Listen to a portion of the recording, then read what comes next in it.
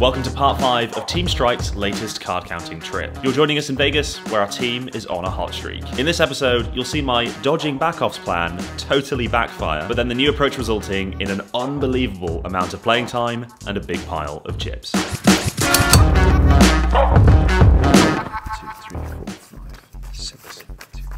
So the approach so far has been to avoid a back off. Doing that approach, I only got one back off, and that's because I handed over my ID. I think they knew who I was, or they immediately looked me up there and then. No more blackjack. You play whatever you want, no blackjack. The issue is that the person on our team, Ultimate, who has not been doing that, has just been playing until a back off, has been getting more time. And given that there are so many casinos in Vegas, it doesn't seem very beneficial to actually try and conserve casinos and not get backed off. So the new plan is now to play until a back off. I think this is going to be my last day in this disguise, so I'm going to do my best to burn out this person so I can change my look tomorrow and get a fresh start. We are currently up. How much are we up? We're currently up 60k, which is awesome. The first 2 casinos I'd play at today would reveal a lot. They'd show that my lack of back-offs so far were actually not because I'd slipped under the radar, that the casinos were more aware of me than I thought. I'd be joined by Syntax wearing a lovely disguise that I can't show you. Not because it's a weird disguise, just because he doesn't want his disguise on the internet. I'd be wearing a disguise we've come to call Stone Cold Steve Bridges. I was really sick of wearing that disguise. Don't get me wrong, Stone Cold Steve Bridges, he's a cool guy, but there's only so many days that you want to spray hair dye onto your face. Until I got a bunch of back-offs where changing my look would be advantageous, the disguise would have to stay. Shit, where are my makeup wipes?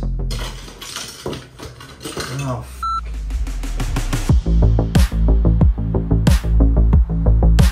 Me and Syntax are going to go and hit the same casino. The only thing that we've decided is that if one of us gets backed off, the other person will leave. Surveillance departments are less likely to run down 2 card counters at once. The thing that we're trying to figure out is whether or not we play a bit of 6-deck, whether we do a little bit of team play where we pass each other the count. Let's just be fluid. We'll figure it out. Our first stop was Green Valley Ranch, the casino I'd played a day prior, where I got some heat but left before a back off. I went in first, Syntax joining shortly after.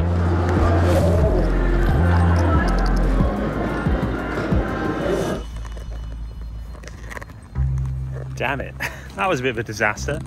I got inside and sat down at the table, and then really within 3 or 4 hands, someone has to have a word with me. So, do you have a moment from you? Sure. I'm the manager on duty. Nice to meet you. Nice to meet you. Thanks for joining us. We'll no more blackjack for you. Okay, you can play anything else you desire. I just sat down. This is true. You did too good for us on blackjack. So I can't have you playing any more blackjack, all right? All right. Play any other game. Any other game? Any other game, but no more blackjack.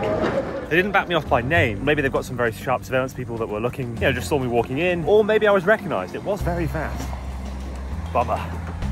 Hopefully Syntax would have better results. Syntax had offered to film his session. First day, I'm playing blackjack with the hidden camera on me, but I feel actually quite good about it. To draw less attention to himself, he sat down with chips he had already. When you buy in as you sit down, you're a new player. But when you sit down with chips, it feels like you've been playing for a while at another table and you've been prior approved. Syntax was blending in, not drawing attention to himself, which is why he almost immediately spilled a drink on the table. At least he felt the adequate amount of shame. I'm sorry about that. I'm so sorry. Good, Syntax. You should be sorry. Drink spill aside, as with Double Deck, the count changes fast, and Syntax had a true 1, upping his bet to 2 hands of $100. His first hand was a 14, he took a card and had 16. As the running count was positive, against the dealer 10, this is a stand. His second hand, he had 15, took a card and bust. The dealer had 13 and drew to 18, both hands lost. In this round, Syntax bet 2 hands of around $150. Not good. The dealer drew to 19 and won. He fidgeted with his chips, buying time to see if the dealer change would trigger a shuffle. He wouldn't want to bet big and then take those bets away if the count was being reset. The new dealer immediately announced, "Tax play," calling the pit boss's attention to the 2 bets of $275 and $200. Syntax asks if he's allowed to double, Can I double this? implying he's not very familiar with the game. This is nicely paired with the fact that doubling a soft 16 versus a 3 is not basic strategy. Many pit bosses will know this, but they won't know that at a true 4 it's actually correct to double. So this is well handled by Syntax. It's subtle, but it works nicely. The dealer busting means not only does Syntax win both his hands, but the double pays off as well. $750 in 1 round? I like it. The count had increased, so it was time for the max bets. 2 hands of $400. His 17 and 19 were no match for the dealer 20. Ouch. The running count had decreased by 2, but the amount of remaining cards had gone down enough that the true count still called for 2 bets of $400. The next hand was a fancy push, and the hand after that, he had a nice win of $800. Syntax played on for another shoe, where unfortunately he lost before he was approached. How you doing, sir? Hey, how are you? Too good for us. No more blackjack for you, okay? Oh, I cannot play? Cannot play any more blackjack now. Okay. Any game you want, but no blackjack. Okay.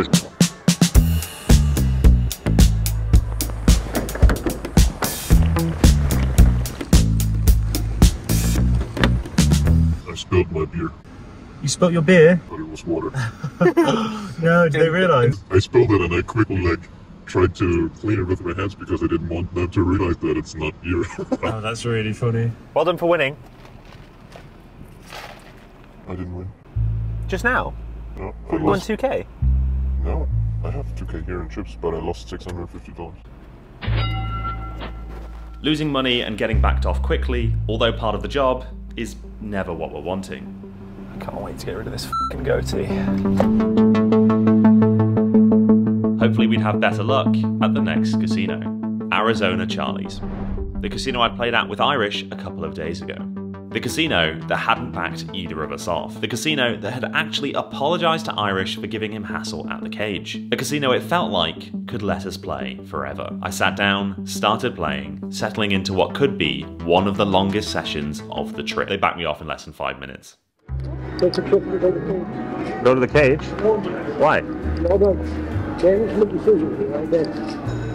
That confirmed it. The short sessions, leave before back off strategy wasn't even working. Twice now I'd gone back to casinos I hadn't been backed off from and was backed off instantly. It was time to play long sessions and welcome the back offs. However, it wasn't all bad news because I did get a high count in that time. I went and had a great few hands. I won $2 grand, but then they backed me off. It seems that after I left, they must have run down my game because they knew I was there the other night. But now I'm going to go hit Mandalay Bay. Oh, great transition. I love when that happens. Just to interrupt myself for a second, I get a lot of Instagram DMs from people asking me if they should learn to count cards. Card counting is definitely not for everyone. For most people, it's a terrible idea. But if you want to see if it's right for you, I've put together a free guide called Why You Probably Shouldn't Learn to Count Cards. It's linked in the description. The Las Vegas Strip is a mixed bag when it comes to blackjack. Its biggest benefit is that you can easily walk from casino to casino, having plenty of options. However, it's a bit deceptive because most casinos on Strip are owned by 2 companies, Caesars and MGM. Both MGM and Caesars have strong surveillance departments. And if someone is caught counting at one casino, it won't take long for every casino in that chain to be notified and on the lookout. So in a way, it's more like 2 really big casinos and then a few smaller ones. Well, if you can call the Wynn small, which you can't, because it's probably the biggest. But we don't really care about that because their blackjack is, Point being, MGM and Caesars know what they're doing. I'd be starting at Mandalay Bay. Joe played there already, getting a solid 8-deck game with good rules, good pen, and late surrender. Late surrender is a great rule. It allows you to forfeit your hand and lose half your bet. It's a defensive play. Even though there's a right answer according to basic strategy, with many hands, you're still likely to lose no matter what you do. If you have a 16 versus a 10, do you really want to take a chance and hit? Not really. Most cards will cause you to bust. But do you want to stand? Also no, because standing a 16 versus a 10 it's not going to go well. The dealer's going to beat you either way most of the time. Combined with counting, surrender can save you a lot of money on bad hands, which means more profit overall. Joe had only played at Mandalay Bay for 20 minutes before leaving due to heat, but it was time for me to see how much action they could take. Wow, I'm actually really struggling. This can't be all of the table games they have open right now. No shot. I found a free seat at their only open 8-deck table and started to play. The pit boss seemed very relaxed, no heat at all. Not that I started raising my bet right away. Unlike with double deck, where high counts come often, with 8-deck you have to wait a while. With my first shoe, I got a very negative running count very early on. So I sat down at the 8-deck, started playing there. Count is super negative right now, so I'm going to have a very, well, I'm just going to kill time by going to the restroom. There you go, that's a fun update. Eventually, I did catch a positive shoe. I got a 12 and an 18. I hesitated on the 12. 12 versus 2 is a hit unless the true count is a 3 or higher. I took a brief glance at the discard tray and judged it to not quite be a true 3, so I took a card. Damn. Right decision, wrong result. My 18 was no good either when the dealer drew to 19. I rebought and placed my next bets with a bit of a slam, pretending I was annoyed I was losing, chasing my loss. I wouldn't have to pretend for much longer. My first hand lost, but my 20 was outdrawn by the dealer. What the hell? More losing hands, more rebuying. Unpleasant moment here where I bet 2 hands of 400 and the dealer gets blackjack. Not sure why the theme of this session is my 20s being beaten, but I don't like it. Unbelievable. Nice to see that the pit boss sympathises with my pain. In this hand, I had the opportunity to surrender. At a true 4, 14 surrenders against a 10. Yeah. Instead of potentially losing $500, I lost $250. It makes sense because in this specific scenario, the 14 will bust or be outdrawn most of the time. Although, annoyingly, this isn't one of those times, because the next card out the shoe was a 6. The card after that was a queen, busting my other hand. I did have some nice wins, this round of 2 hands of $400 with a double and a dealer bust. And this hand with a double and a blackjack. There we go. Needed that badly. But overall, there are a few more losing hands than winning ones. When I got a particularly negative shoe, I decided to wander over to the high limit room. I thought it was worth checking out because the rules there would be better. The high limit room felt different. This room was dead. Gone was the nice relaxed atmosphere and chill pit boss. They were perfectly embodying this fake formality I've come to hate. An air of, this is Mandalay Bay High Limit, we are serious here. Already, I decided I wasn't going to stick around long. One hot shoe and then out. And as I started to play, I had this strong feeling that they were already suspicious of me. Admittedly, this might just have been because of the contrast between the high limit room and the main floor. Perhaps there was no heat and I was just imagining it. But I also thought, I had a good thing going on the main floor, so why risk playing high limit? I may just be drawing unnecessary attention to myself. If it ain't broke, don't fix it. Or in this case, if it ain't broke, don't potentially break it. All of this was going through my head as I quickly got a high count and started to bet big. In this hand, I was dealt a 20 and a 10. The 10 I doubled, but the dealer's 19 beat me. Luckily, my 20 won, so overall in the hand, I lost $300. And in this hand, I was dealt an 8, which turned into 18, and a 17. The dealer had 13 and drew a 9, busting the hand. This concern that maybe playing high limit was a bad idea really hit me. There was no way it was worth it. I may have already triggered a back off just by being here. It was time to go back to my safe 8-deck game and hope Surveillance hadn't started paying attention to the only guy in high limit who was playing a lot like a counter. Or exactly like a counter.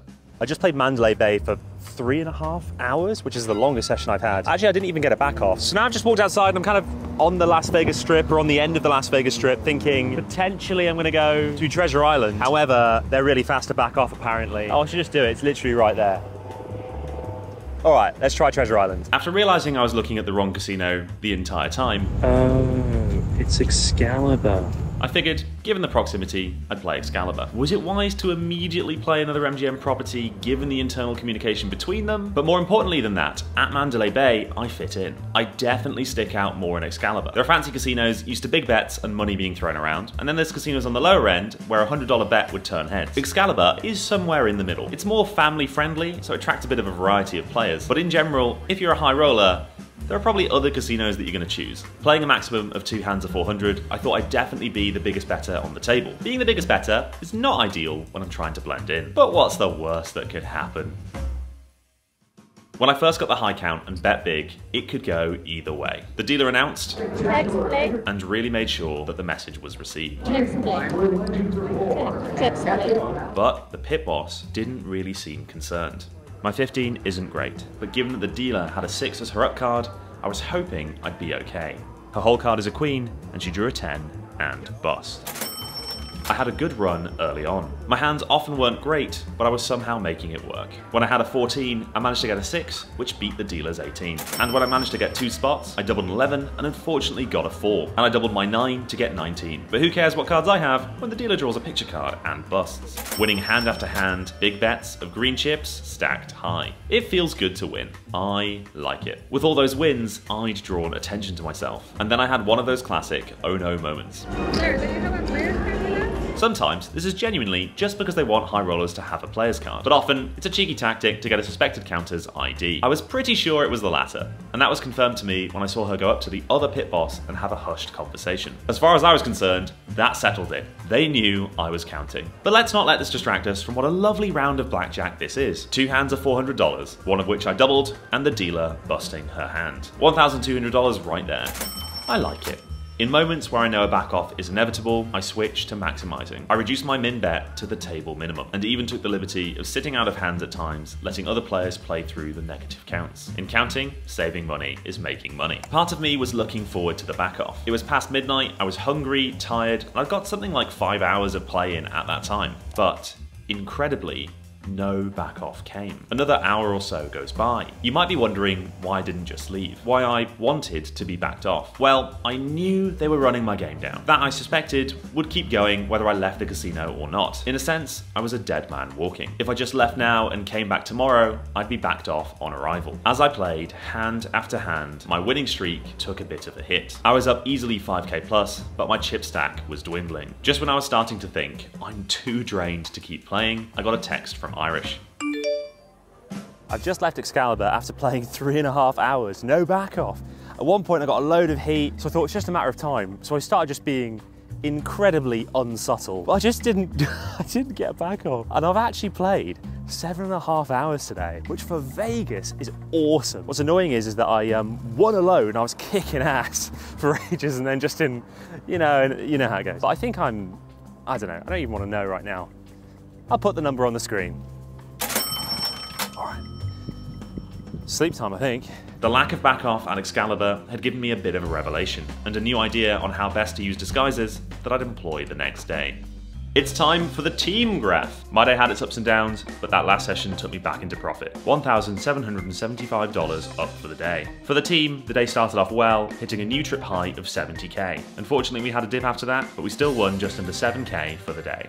Recently, I took part in a social deduction game show that is totally different to anything that's been made before. Personally, I love games that involve lying and deception, so being asked to take part in The Getaway was a bit of a dream come true. It's very up my street. In the show, I was assigned the role of snitch, which meant it was my job to sabotage challenges to build up my prize pool, while also lying to my fellow players, building alliances, and most importantly, convincing the other contestants to vote off other players so I could make it to the end. The twist, which makes this show so good, is that every single contestant is actually a snitch. We all thought we were the only snitch, the only player who was on the deceiver role. We thought we were special.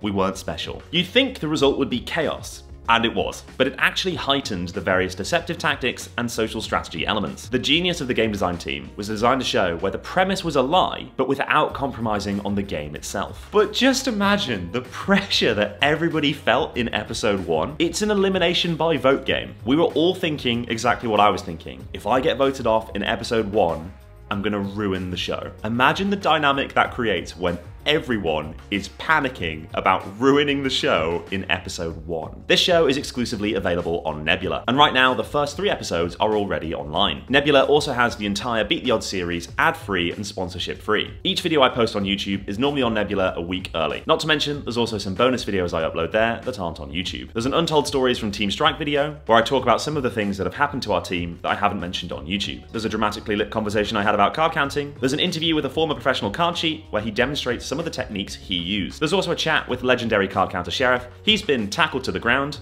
unlawfully detained, he's sued a casino. The stories that he has make my stories seem tame. All of this as well as high quality Nebula originals, podcasts, and Nebula classes from creators. Joining Nebula is a great way of supporting me and other creators directly. Nebula is my #1 sponsor, and the support that you've all shown me through sponsors has directly impacted the quality of these videos. Nebula is normally $50 for the year or $5 a month. However, you can get 40% off the annual plan if you use my link. That works out at only $30 for the entire year. In other words, $2.50 per month. $2.50 per month for ad-free, sponsorship-free videos, extra content, and original shows that would not be possible without your support. Please use my link to join Nebula. It's also linked in the description.